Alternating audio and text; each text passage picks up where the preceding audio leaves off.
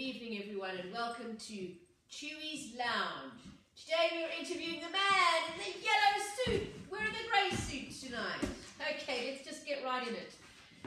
Why did you stalk the Tuks? I stalked the Tuks because when I saw Winnie before, and they had been taking Winnie, and I talked to Winnie, and her parents interrupted me, and they were like, "Don't talk to the strangers," and they seemed really strict, and I knew that they must have not allowed her off the property. So you saw her with strangers.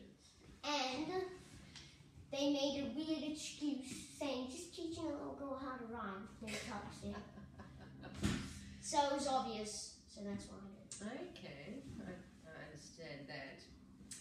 So then, why did you decide to come east to Tree Gap when you live west of Tree Gap?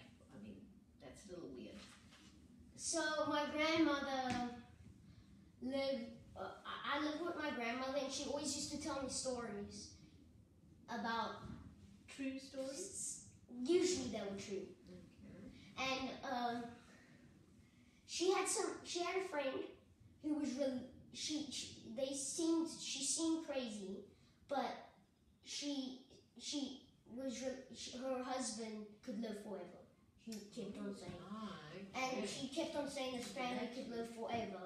And she knew the location of where they were, so I moved to the Tree Gap to figure it out. Oh, so that you wanted to find more information. Okay.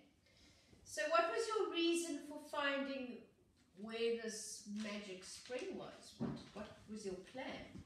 So I knew that there must have been a way they lived forever.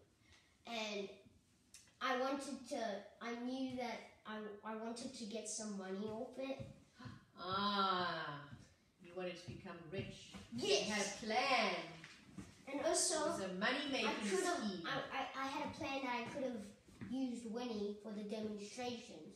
So I gave her the water, and then she would fall off the tree and land on her neck, and she would live. Wow, scary stuff. Okay, so why?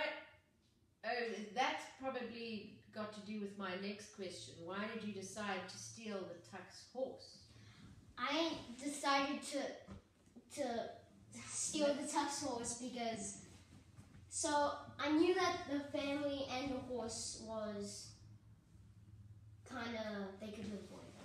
So I wanted to test if the horse If it really worked. Yeah, if it worked. Yeah. So that's a good idea. So before you use it on shut yourself. up. Yeah. Okay. Bit of a crazy guy you are. And then my last and final question, and then we'll be out of here with Chewy's Lounge, is what colour was the Tuks' grey horse? Let me see. I think it was red. Maybe it was red. Maybe it was purple. Maybe it was green. Maybe it was black. Give me one colour. Purple. Purple, okay. Thank you. Thanks very much. Thank you for coming in. Chewy's Lounge.